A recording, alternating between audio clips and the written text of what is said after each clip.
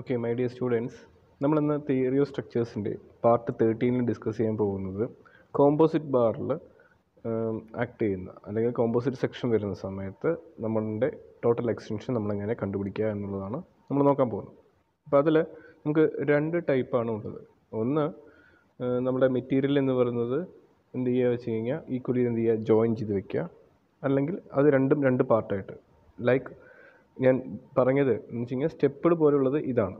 Okay, അപ്പോൾ നമ്മൾ എന്ത് ചെയ്യണമെന്ന് വെച്ച് കഴിഞ്ഞാൽ ഒന്നാമത്തെ മെറ്റീരിയലിൽ ആക്ട് ചെയ്യുന്ന ലോഡും അതേപോലെ തന്നെ രണ്ടാമത്തെ ആക്ട് ചെയ്യുന്ന ലോഡും നമ്മൾ എന്ത് ചെയ്യണം, സ്പ്ലിറ്റ് ചെയ്യണം. സ്പ്ലിറ്റ് ചെയ്തിട്ട് അതിലുണ്ടാകുന്ന ടോട്ടൽ എക്സ്റ്റൻഷൻ എന്ന് പറയുന്നത് Δ1 + Δ2 ആയിരിക്കും. അപ്പോൾ ജസ്റ്റ് എന്ത് വെച്ച് കഴിഞ്ഞാൽ രണ്ട് മെറ്റീരിയലെയും എന്ത് ചെയ്യുക, ടോട്ടൽ എക്സ്റ്റൻഷൻ എന്ന് പറയുന്നത് നമ്മൾ എന്ത് ചെയ്യുക വേറെ വേറെ PL/AE വെച്ചിട്ട് എന്ത് ചെയ്യണം, നമ്മൾ സബ്സ്റ്റിറ്റ്യൂട്ട് ചെയ്ത് കണ്ടുപിടിക്കണം. ദെൻ നമുക്ക് മെറ്റീരിയലിൻ്റെ കണക്ഷൻ ഇങ്ങനെയാണ് വരുന്നതെങ്കിൽ, ഓക്കെ, അപ്പോൾ അതിൻ്റെ രണ്ടിൻ്റെയും സെൻട്രലിലാണ് ലോഡ് ആക്ട് ചെയ്യുന്നതെങ്കിൽ നമ്മളിവിടെ രണ്ട് അസംഷൻസ് എടുക്കണം. എന്ന് വെച്ച് കഴിഞ്ഞാൽ നമ്മൾ ഇക്വിലിബ്രിയം കണ്ടീഷൻസ് രണ്ടെണ്ണം നമ്മൾ എന്ത് ചെയ്യണം, അപ്ലൈ ചെയ്യണം.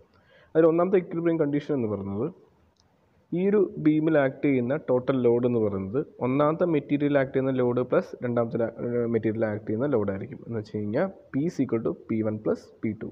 Here P1 and P2 are the load acting in material 1 and 2, okay, respectively.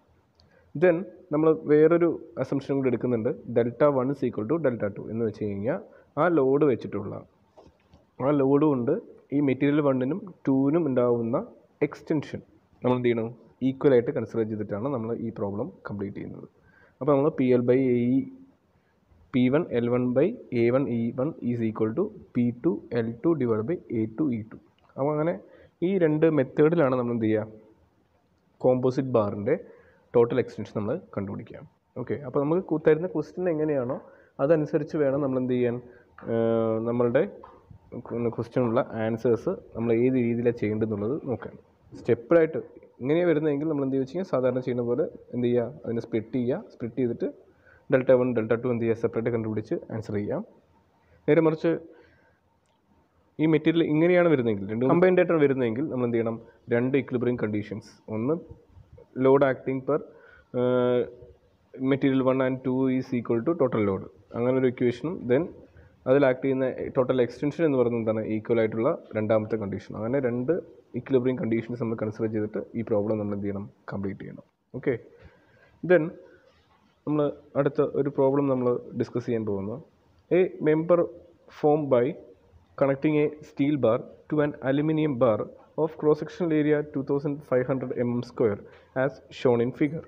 Calculate the magnitude of load P which will cause the total length of member to decrease by 0.25 mm.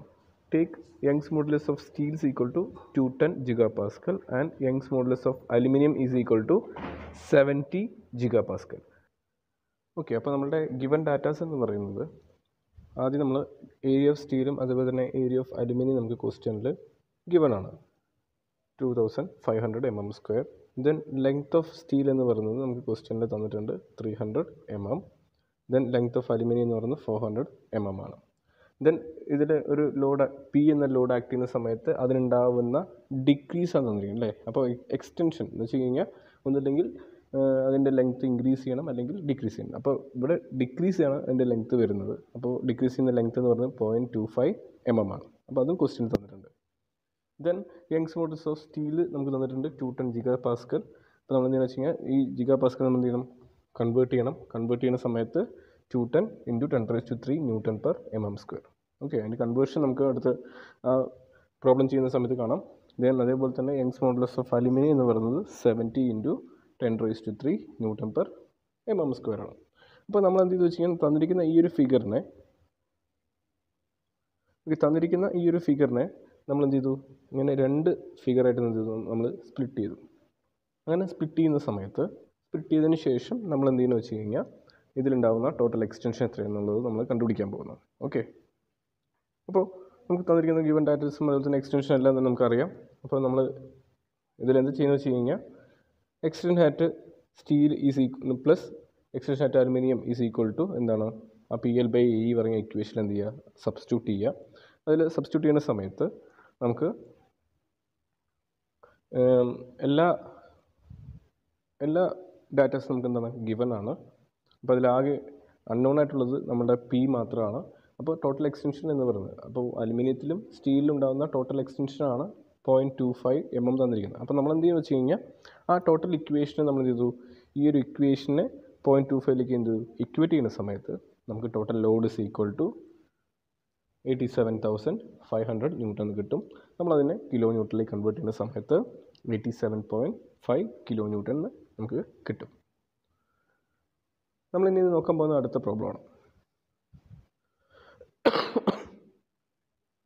അപ്പോൾ problem എന്ന് പറയുമ്പോൾ A compound bar of length 500 mm consist of A aluminium 50 mm wide and 20 mm thick and a strip of steel of 50 mm wide and 15 mm thick rigidly joined at its ends.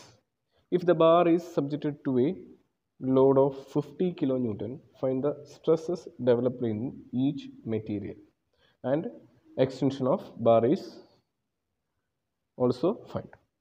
Then Young's modulus of steel is equal to 2 into 10 raised to 5 Newton per mm square and Young's modulus of aluminium is equal to 1 into 10 raised to 5 Newton per mm square. അപ്പോൾ നമുക്ക് തന്നിരിക്കുന്നത് ഒരു സ്റ്റീലിൻ്റെയും അലുമിനിയത്തിൻ്റെയും ഒരു combination ആയിട്ടുള്ളൊരു ഫിഗറാണ് തന്നിരിക്കുന്നത്. Okay, അപ്പോൾ അതിൽ സ്റ്റീലിൻ്റെ അതിൻ്റെ ആ ഒരു സെക്ഷൻ്റെ ബ്രെഡ്ത്ത് എന്ന് പറയുന്നത്, ഓക്കെ, അതിൻ്റെ വിഡ്ത്ത് എന്ന് പറയുന്നത് 50 mm, അതിൻ്റെ തിക്നെസ് എന്ന് പറയുന്നത് 15 mm ആണ്. അതേപോലെ തന്നെ അതിൻ്റെ അലുമിനിയത്തിൻ്റെ വരുന്ന സമയത്ത് 50 mm wide and 20 mm തിക്കാണ്. Okay, അത് ഓർമ്മ വേണം.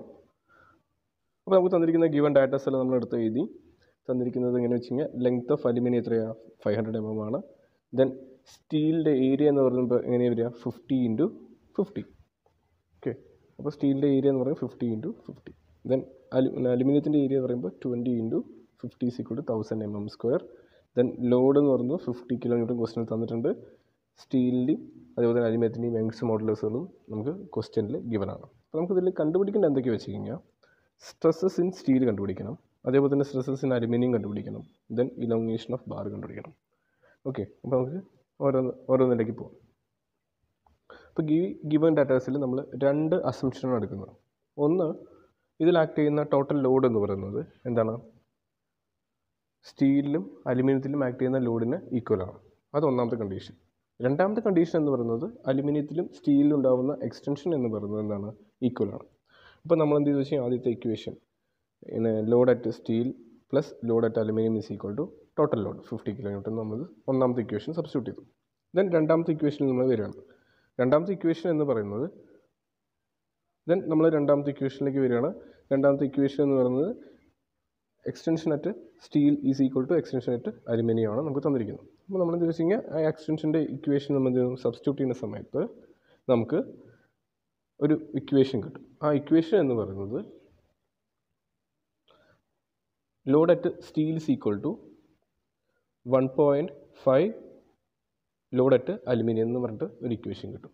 അപ്പോൾ നമുക്ക് ഈ കിട്ടുന്ന ഇക്വേഷൻസിനെ നമ്മൾ എന്ത് ചെയ്യണം, ഒന്നാമത്തെയും രണ്ടാമത്തെയും ഇക്വേഷൻ നമ്മൾ സബ്സ്റ്റിറ്റ്യൂട്ട് ചെയ്യണം. സബ്സ്റ്റിറ്റ്യൂട്ട് ചെയ്യുന്ന സമയത്ത് നമുക്ക് എന്ത് ചെയ്യണമെന്ന് വെച്ച് കഴിഞ്ഞാൽ ലോഡ് അറ്റ് സ്റ്റീലിൻ്റെ അവിടെ നമ്മൾ എന്ത് ചെയ്യണം 1.5 അലുമിനിയം എന്ന് നമ്മൾ സബ്സ്റ്റിറ്റ്യൂട്ട് ചെയ്യുന്ന സമയത്ത് 50 kN is equal to 1.5 P aluminium plus load at aluminium. ഈ ഒരു ഇക്വേഷൻ നമുക്ക് കിട്ടും. ഈ ഒരു ഇക്വേഷനിൽ നിന്ന് നമ്മൾ എന്ത് ചെയ്യും, ലോഡ് അറ്റ് അലുമിനിയം കണ്ടുപിടിക്കുകയാണ്. കണ്ടുപിടിക്കുമ്പോൾ 50 / 2.5 എന്ന് കിട്ടും, ഈസ് ഈക്വൽ ടു 20 kN. അപ്പോൾ നമുക്ക് ലോഡ് അറ്റ് അലുമിനിയം 20 ആണെങ്കിൽ ലോഡ് അറ്റ് സ്റ്റീൽ എന്ന് പറയുമ്പോൾ എന്തായിരിക്കും വരിക 1.5 into 20 ഈസ് ഈക്വൽ ടു 30. അപ്പോൾ നമുക്ക് അലുമിനിയത്തിലും അതുപോലെ തന്നെ സ്റ്റീലിലും ആക്ട് ചെയ്യുന്ന ലോഡുകൾ നമുക്ക് കിട്ടി. ഇനി നമുക്ക് എന്ത് ചെയ്യണം, അതിൽ ആക്ട് ചെയ്യുന്ന സ്ട്രെസ്സസ് കണ്ടുപിടിക്കേണ്ടത് അല്ലേ. അപ്പോൾ സ്ട്രെസ് എന്ന് പറഞ്ഞു കഴിഞ്ഞാൽ ലോഡ് ബൈ ഏരിയ ആണ്. അപ്പോൾ നമുക്ക് ഓൾറെഡി നമ്മൾ ലോഡ് കണ്ടുപിടിച്ചിട്ടുണ്ട്. ദെൻ അത് ജസ്റ്റ് എന്ത് ചെയ്യുക, ഏരിയ വെച്ച് എന്ത് ചെയ്യുക, നമ്മൾ ഡിവൈഡ് ചെയ്ത് കഴിഞ്ഞാൽ നമുക്ക് അതിൽ ആക്ട് ചെയ്യുന്ന സ്ട്രെസ്സസ് എത്രയാണ് നമുക്ക് കിട്ടും. അപ്പോൾ stresses at steel is equal to load by area. Then load എന്ന് പറയുന്നത് സ്റ്റീലിലുള്ള ലോഡ് എന്ന് പറയുന്നത് 30 kN ആണ്. അതെന്ത് ചെയ്തു, നമ്മൾ 30 into 1000 10⁻³ ന്യൂട്ടണിലേക്ക് കൺവേർട്ട് ചെയ്തു. ദെൻ അതിൻ്റെ ഏരിയ സബ്സ്റ്റിറ്റ്യൂട്ട് ചെയ്ത സമയത്ത് 40 Nm per mm square എന്ന് കിട്ടും. അതാണ് നമ്മളുടെ സ്റ്റീലിൽ ആക്ട് ചെയ്യുന്ന സ്ട്രെസ്സസ് എന്ന് പറയുന്നത്. ദെൻ അലുമിനിയത്തിൽ ആക്ട് ചെയ്യുന്ന സ്ട്രെസ് എന്ന് പറയുന്നത് എങ്ങനെയായിരിക്കും വരിക? Load at aluminium divide by area of aluminium. അത് സബ്സ്റ്റിറ്റ്യൂട്ട് ചെയ്യുന്ന സമയത്ത് നമുക്ക് 20 Nm/mm² എന്ന് കിട്ടും. നമുക്കിനി കണ്ടുപിടിക്കാനുള്ളത് എന്താ വെച്ച് കഴിഞ്ഞാൽ എക്സ്റ്റൻഷൻ ഓഫ് ബാറാണ്. അപ്പോൾ എക്സ്റ്റൻഷൻ ഓഫ് ബാറിൽ നമുക്കറിയാം സ്റ്റീലിൽ ഉണ്ടാകുന്ന എക്സ്റ്റൻഷനും അതേപോലെ തന്നെ അലുമിനിയത്തിൽ ഉണ്ടാകുന്ന എക്സ്റ്റൻഷനും എന്താണ്? സെയിം ആണെന്ന് നമുക്ക് കണ്ടുപിടിച്ചിട്ടുണ്ട്. അപ്പോൾ നമ്മൾ എന്ത് ചെയ്യുന്നത് വെച്ച് കഴിഞ്ഞാൽ ഏതെങ്കിലും ഒരു ഇക്വേഷൻ എന്ത് ചെയ്യുന്നു? നമ്മുടെ വാല്യൂസ് എല്ലാം തന്നെ സബ്സ്റ്റിറ്റ്യൂട്ട് ചെയ്യുക. അപ്പോൾ ഇവിടെ ചെയ്തിരിക്കുന്നത് സ്റ്റീലിൻ്റെ ഇക്വേഷൻ PL/AE ഓഫ് സ്റ്റീലാണ് നമ്മളിവിടെ കണ്ടുപിടിച്ചിരിക്കുന്നത്. ആ സ്റ്റീലിൻ്റെ ഇക്വേഷനിൽ നമ്മൾ എന്ത് ചെയ്യുന്നു? എല്ലാ വാല്യൂസ് സബ്സ്റ്റിറ്റ്യൂട്ട് ചെയ്യുന്നു. സബ്സ്റ്റിറ്റ്യൂട്ട് ചെയ്യുന്ന സമയത്ത് ടോട്ടൽ എക്സ്റ്റൻഷൻ എന്ന് പറയുന്നത് 0.1 mm എന്ന് നമുക്ക് കിട്ടും. ഓക്കെ,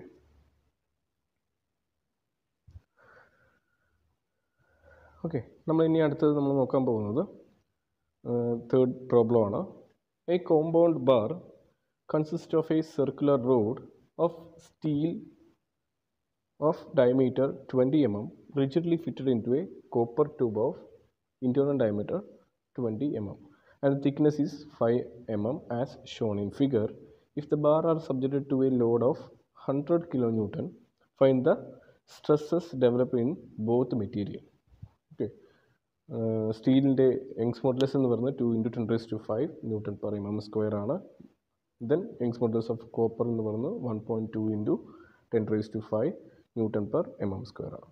അപ്പോൾ തന്നിരിക്കുന്ന ഫിഗർ എല്ലാവരും നോക്കുക. അപ്പോൾ അതിൽ ഇൻറ്റേർണൽ ഡയമീറ്റർ തന്നിട്ടുണ്ട്. അത് സ്റ്റീലിൻ്റെ ഇൻറ്റേർണൽ ഡയമീറ്റർ ആണ് 20 എന്ന് പറയുന്നത്. സ്റ്റീലിൻ്റെ അതിനെ നമ്മൾ കോപ്പർ വെച്ചിട്ട് എന്ത് ചെയ്യുന്നു?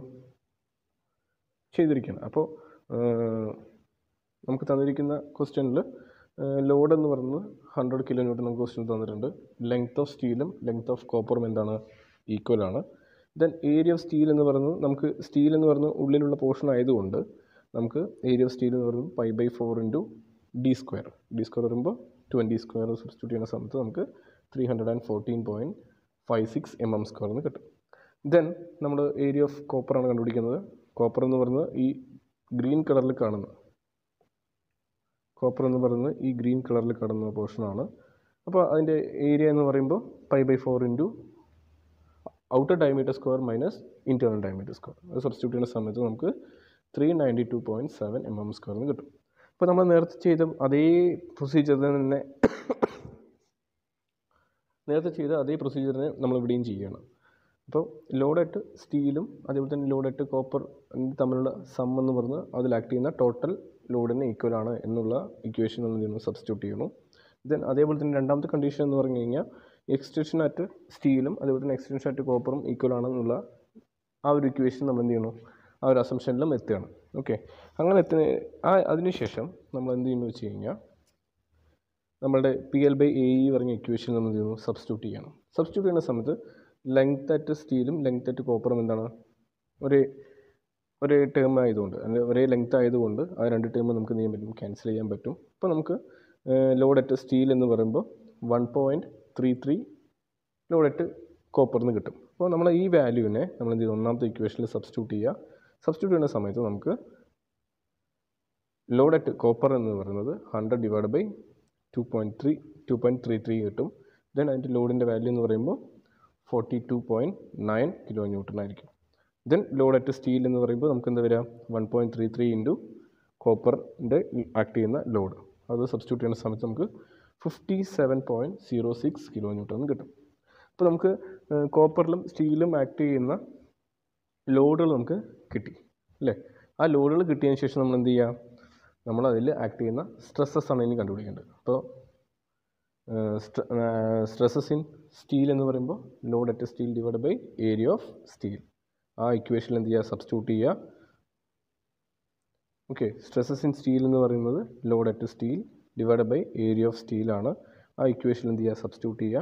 അപ്പോൾ നമ്മുടെ സ്റ്റീലിൽ ആക്ട് ചെയ്യുന്ന ലോഡ് എന്ന് പറയുന്നത് 57.06 kN ആണ്. അതിൽ ന്യൂട്ടണിലേക്ക് കൺവേർട്ട് ചെയ്യുന്ന സമയത്ത് 57.06 × 10⁻³ എന്ന് വരും. Divide by area of steel നമ്മൾ കണ്ടുപിടിച്ചിട്ട് അത് സബ്സ്റ്റിറ്റ്യൂട്ട് ചെയ്യുന്ന സമയത്ത് 181.4 Nm/mm² എന്ന് കിട്ടും. ദെൻ അടുത്തത് stresses in കോപ്പറാണ്. Stresses in copper എന്ന് പറയുമ്പോൾ load at copper divide by area of copper. അത് സബ്സ്റ്റിറ്റ്യൂട്ട് ചെയ്യുന്ന സമയത്ത് നമുക്ക് 109.2 Nm/mm² എന്ന് കിട്ടും. ഓക്കെ.